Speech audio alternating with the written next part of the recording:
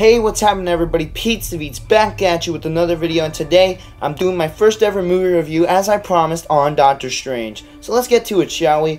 So anyways, this movie was directed by Scott Derrickson and the production company was obviously Marvel Studios. Another successful installment as I pretty much enjoyed the movie when I walked out of that theater.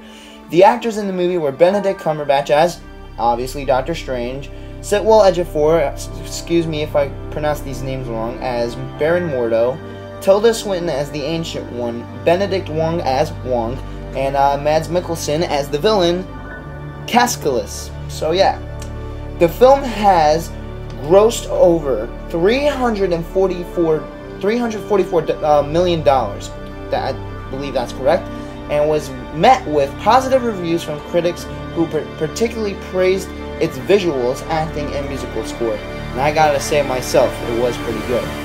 Anyways, I'm going to talk to you about what happens in the movie. No spoilers, guys, so you don't have to worry. This is just a summary, so let's get to it, shall we? So anyways, life changes after a car accident robs Doctor Strange, or Stephen Strange, as he's known in the beginning of the video. It robs him of his use of his hands, so he can't use his hands after this car crash. That's what we all see.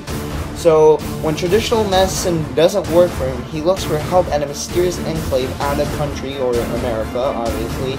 And he basically meets up with Tilda Swinton's character, the Ancient One. And she basically teaches Doctor Strange ways where he doesn't have to use his hand to be able to use his hands again. If that makes sense to you guys. So he basically studies the arts of magic, I guess, if that's what you guys want to call it. And then he quickly learns that over time, the place has a pretty dark secret to it, as he quickly learns that the enclave that he went to is at the front line of a battle against unseen dark forces, which is Casculus' character and his army.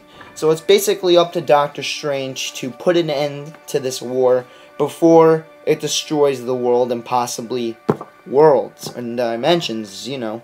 It's Doctor Strange, so this is a dimensional thing. It brings a new thing to the MCU, so mystical threats, yeah, and those are now existent in the MCU. So overall, though, I must say, the movie was mad lit, and I cannot tell you, in the beginning, when I first walked into the theater, I didn't think this would... I knew it was going to be successful, but I didn't think it would be this good where I liked it. So, my rating for this movie is a 5.5, if that exists, 5.5 stars.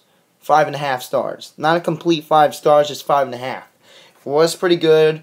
Thumbs up. I liked it. So, anyways, guys, I'm out. So, thanks for watching, and I hope you enjoyed today's video. Peace out, everybody.